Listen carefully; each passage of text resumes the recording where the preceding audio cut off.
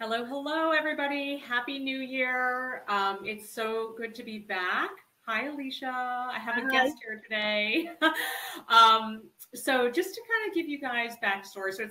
I've taken a couple weeks off because I needed some much needed holiday breaking. And then we were back to school on Tuesday, and then it was a blizzard and school was out. So it's been all very exciting. And today's topic has been super top of mind, obviously, because we are following up on the holidays. We are recovering, hopefully. I'm just checking that this is all working on my other laptop. And I feel like now that the kids are back in school and, I can finally sort of get back to a normal routine. So I'm very excited about that. So I'm super excited to welcome Alicia Romano. She's from Tufts Medical Center. You are a registered dietitian and nutritionist. So Yep. can you just tell me a little bit about what's your everyday life like? Like, are you seeing people who are looking for solutions or just any kind of sort of food nutritional consult? What does your day look like? Yeah, so my day varies. I work most of my time in the nutrition clinic, whereas I see people who are looking for just general healthy eating, weight management, or I'll see patients who have more medical related nutritional concerns. So whether they have diabetes or heart disease, kidney disease, chronic gastrointestinal issue. So my day is essentially spent mostly with patients, interacting with them and helping them to create changes in their lifestyle, no matter what that means for their particular health concerns. Yes. And do you see an uptick at this time of year of people coming in and kind of looking for guidance? Yes and no. I think we see an uptick in people who make the appointments, but it's the follow through isn't always there, which I think is kind of one of the underlying problems is actually committing to it and being honest enough with yourself to go through with seeing someone like me. So I think it varies. Right. Well, so, I think in my experience, just to kind of start big picture, one of the biggest pitfalls in trying to set and achieve nutritional goals is just sort of making things too big or too difficult, for yourself at the outset. I'd be curious, I feel like there are people who have told me I need to go cold turkey on X, Y, or Z in order to like really commit to it. Whereas I definitely feel like I just need, I need things to be doable. But in your experience, what have been the best ways to get nutritional habits to stick? Or do you feel like it's all over the map for what people can do? It does vary. I think one really important thing to remember is to be honest with the type of person that you are. So you know for yourself that making kind of small achievable goals works for you. Whereas the cold turkey method works okay for some people, but it's never something that I really advise. From the standpoint of positive nutritional changes, it really slow and steady does win the race. So achieving, setting goals that are very short term, very real. Those are the things that really lead to the most long-term changes. So typically when I sit with a patient, I'll, go over their overarching goal, whether it's weight loss, whether it's just kind of getting a better grasp on healthy eating. And then every appointment will tack away at only one or two really small lifestyle changes.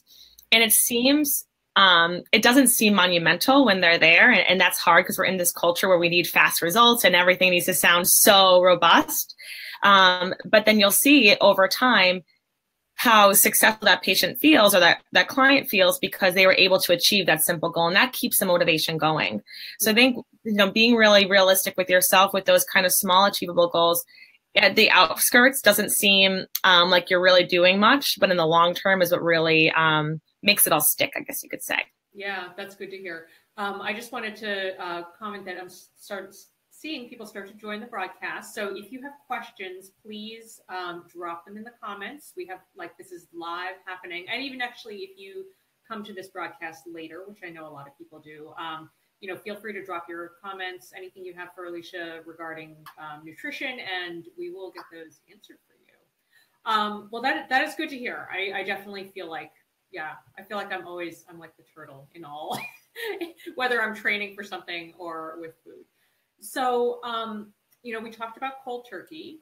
Mm-hmm. I think I joked in the status update for this broadcast that like 'tis the season for Whole30 and detoxes and keto and all sorts of things I don't really know about.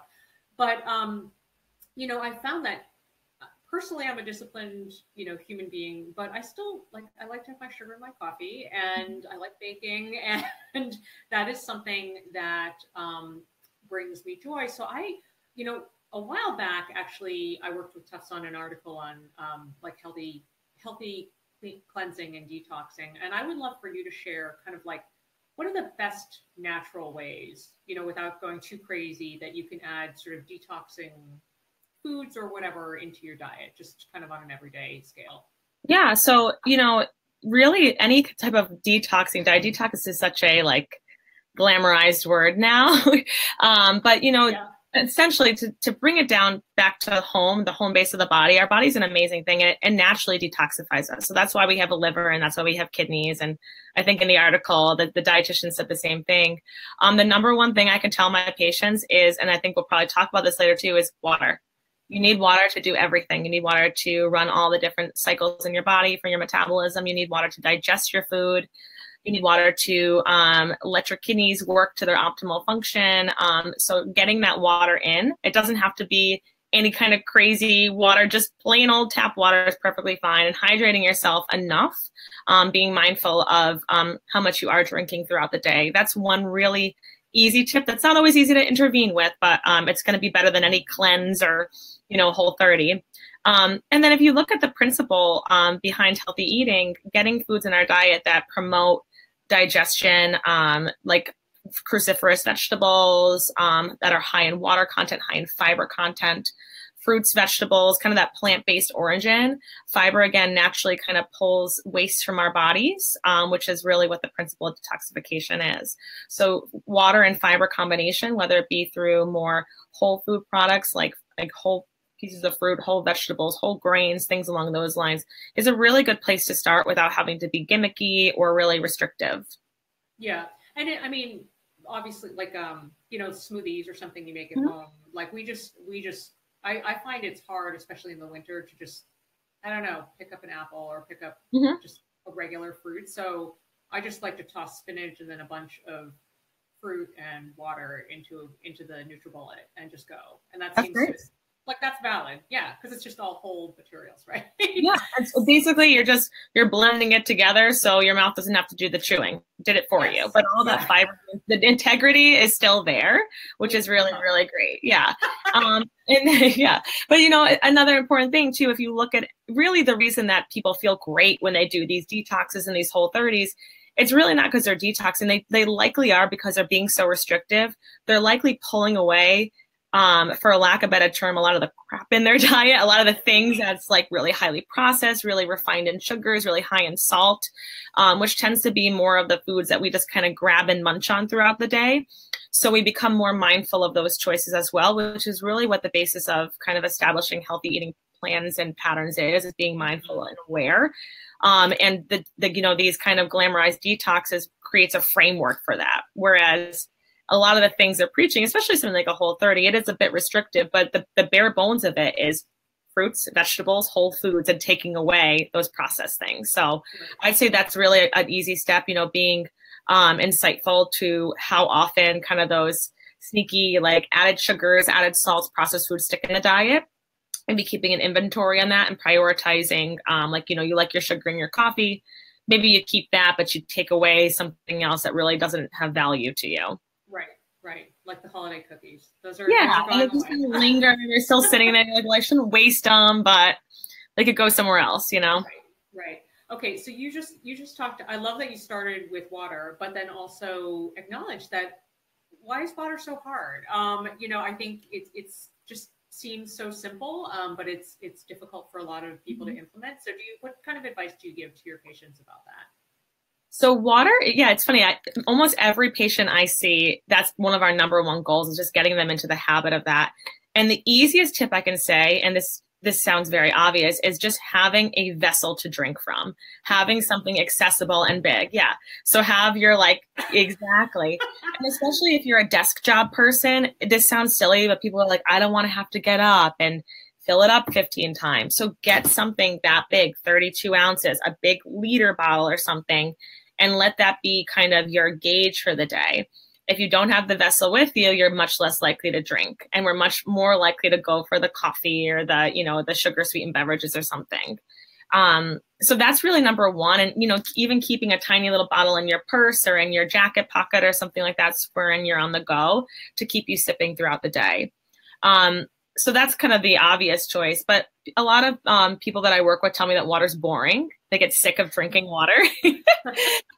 So finding a way that, you know, you can hydrate yourself that appeals to you, whether it's like bubbly water, like the sparkling waters that are free of any sugar or artificial sweeteners, the seltzers, whether it's just the infused water, so you can get the little bottles that have an infused rum, and you can put cucumbers and lemons and strawberries, and you can really kind of go to town. It's like spa water, so you feel a little bit more luxurious. You can put lemon slices, whatever there is, it can be really nice. And then also looking at beverages that might be hydrating that aren't just water. So like decaffeinated teas, for example, do have some hydrating properties. So maybe throwing a tea bag in or doing hot water with lemon and some spices or something, just to make it some more interesting.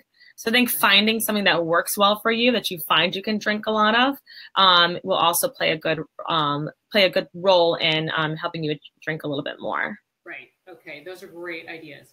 All right. So I want to talk to you about, so I'm a former, I don't know if you know this, but I'm a former neuroscientist. And so I used to be into data and all that stuff. And so I still love data tracking at some level, but I would be curious about your thoughts about caloric and activity type trackers. Like I found, I used to use MyFitnessPal every now and then, and parts of me loved it because I loved how quantitative it was. And then parts of me just like, I found I was getting a little too obsessed with it, and I didn't like that. So, what are your thoughts on stuff like that? I mean, I guess at one level, it's kind of like whatever works for a person, but I don't know. Do you have recommendations when you're working with people? Yeah. So, you know, I have mixed feelings on some of like the trackers that actually give you data on like your calorie expenditure and things along those lines, because we don't really know that that data is correct. I mean, unless you're using a monitor like some of the Fitbits and things like that that can actually measure your energy expenditure. And in some regards too, they'll tell you, oh, you're eating too much sugar today because you had 3 pieces of fruit. So it can be a little bit misleading as far as, you know, what healthy eating is.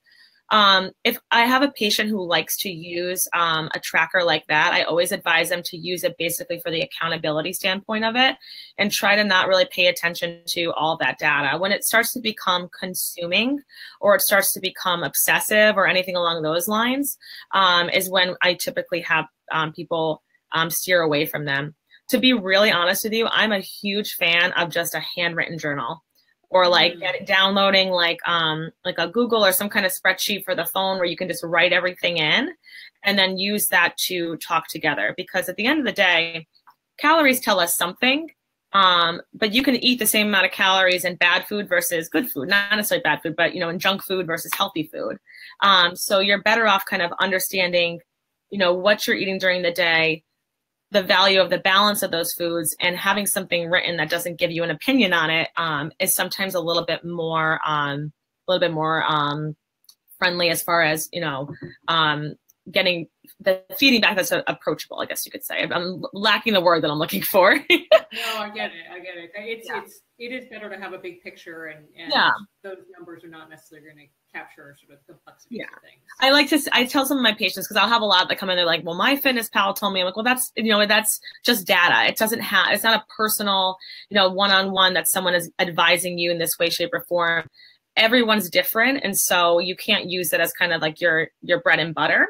It can be useful, and if you find that you're the type of person that likes that accountability, then I say go for it.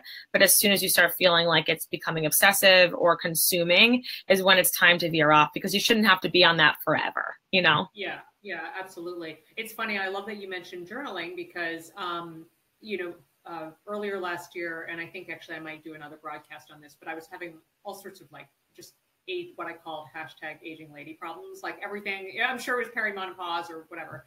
But I decided I needed to start just writing all the things down in a journal, like what I was eating, what I did for movement, what kind of supplements, you know, I was taking, just because it felt so complex and multidimensional that it just was simple, and I love being able to look back on it. So I'm really, really glad you mentioned that. I think that's great too. I don't mean to interrupt you, but another thing that I would say as far as the accountability and keeping yourself on track is in those journals, you know, we're so weight driven when it comes to sometimes making healthy changes, but tracking other things too, like your sleep hygiene and kind of your energy levels, your digestive health can be really great in those types of hand journals because they give you other markers of success that aren't just a number on a scale. So yeah, that's another thing I like to add. Yeah, we don't even own a scale. So my metric is like, do my pants fit? And I will admit I'm wearing yoga pants right now, but maybe next month. So I just wanted to remind people, if you've got questions for Alicia, please pop them in the comments and I'll address them live. Otherwise, we have several other things I want to talk about. But so I want to talk about snacking. Because now we're kind of getting past the season of snacking on Yule logs and things like that. So I just would love if you've got some fresh ideas about snacks that actually, like, I don't know, at this time of year feel really satisfying. Because as I said earlier, when it's cold and raw out, like I'm just not as, you know, usually during the summer I consume tons of, you know, produce and, you know, fruit and things like that. But just during the winter, it's really hard. So do you have any, you know, good, unusual recommendations, or not even unusual, but just tasty? Yeah, so snacks, I think we forget too that snacks can be real food. You know, it doesn't have to be like cheese and crackers or something like that. So some of my favorites for like the winter time when it's cold, I love to recommend like a vegetable-based soup, like a butternut squash soup or like a minestrone or something, like a cup portion. Usually ends up being calorically a normal snack. You can add a dollop of like a full-fat Greek yogurt or something on that to amp up the protein content a bit. Can be really, really nice and super satisfying. I love to do like a baked apple or a baked pear or something like that. You can throw it in the microwave or in the oven. Same thing, douse it with a bunch of cinnamon. You can throw some yogurt on that or something along those lines, or something a little bit more indulgent. Sprinkle it with a little honey. That's a really nice option. Something warm and kind of sweet as well too, without being like a cookie. Let me see some other things. Again, any kind of,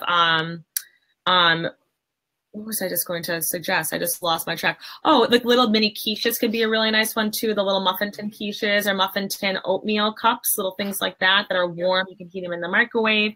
You can throw a bunch of veggies in there. You can throw a bunch of fruits on there.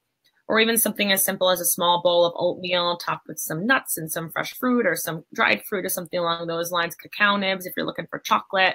Really warm and wholesome and kind of stick to your ribs without being really calorically burdensome. Those are great. Those are, wow. I don't think I've ever had any of those for snacks. So you totally delivered on my question. So that's awesome. Okay, so I have a question. You know, we had New Year's Day brunch with some friends, and a friend of mine we were talking, and she was saying, as I was figuring out the menu, she was saying that she was recently placed on an anti-inflammatory diet and learned that she was actually allergic to a bunch of foods, I think like nuts and some of the dried fruits that she had just been eating like forever and didn't realize why she wasn't having a really severe response, but she was just feeling not great. And at first I was like, wow, that's crazy. And then I was also like, you know, our bodies don't stay the same over time, obviously, and there are changes. So I guess from a nutritional standpoint, I was curious if there are, you know, any key warning signs where people should, you know, or things that might commonly happen where you could sort of be like, okay, I need to talk to somebody. I need to, you know, figure out what is actually going on versus just thinking, oh, I'm stressed, I'm unwell. Yeah, I think, you know, taking, again, like a personal health inventory is really important and kind of checking in with yourself. Obviously, if you're having like anaphylaxis or hives or something like that, you definitely want to go see a professional because that's a true allergy. Because our bodies certainly change over time. The bacteria in our GI tract change over time. We can develop new allergies and sensitivities. I'd say if you notice differences in kind of your energy levels, number one, chronically, and you're able to kind of take away factors of stress, you know, or poor sleep, that would be a good warning sign that maybe something's up, whether or not it's food related. It could just be health related. I would say that if you do start noticing new changes to your GI tract, our GI system tells us a lot about our health, and how our GI tract functions tells us a lot. So you know what I'm getting at. So if you do notice, important. yeah, no, but if you do notice without changes in your typical eating patterns that you're having, changes in kind of how often you go, or how how that looks when you go, or cramping or bloating or anything along those lines, there would be a good idea to go see someone to see if there's a trigger, or see if there's something that's in your diet now that maybe is time to look at a little bit more. I would recommend not doing too many self-experiments, because many times we end up cutting out way too much before we can actually figure out the cause. Okay. So I'd say, it's a good idea to maybe, again, start your logging or something. If you notice some of these weird, funky things going on in the body, see if there's big proponents that you might eat really frequently. Mm-hmm. Okay to maybe do a short little trial, but I would do it really under the advice of a physician, and a dietitian would be actually a great resource to help with that. Mm-hmm. Mm-hmm. Yeah, that's really good. Do you need to get that? No, I'm just kidding. Is the phone okay? Okay. So I have another question. So my husband recently sent me an article from Vox. It was 2016, but it's about a year and a half old.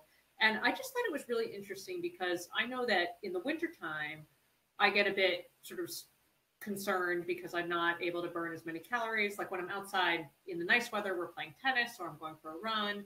And in the cold weather, I don't like going to the gym because I have to get out and do that. I'd rather just do a mat workout at home, but it's just not burning the same thing. Mm-hmm.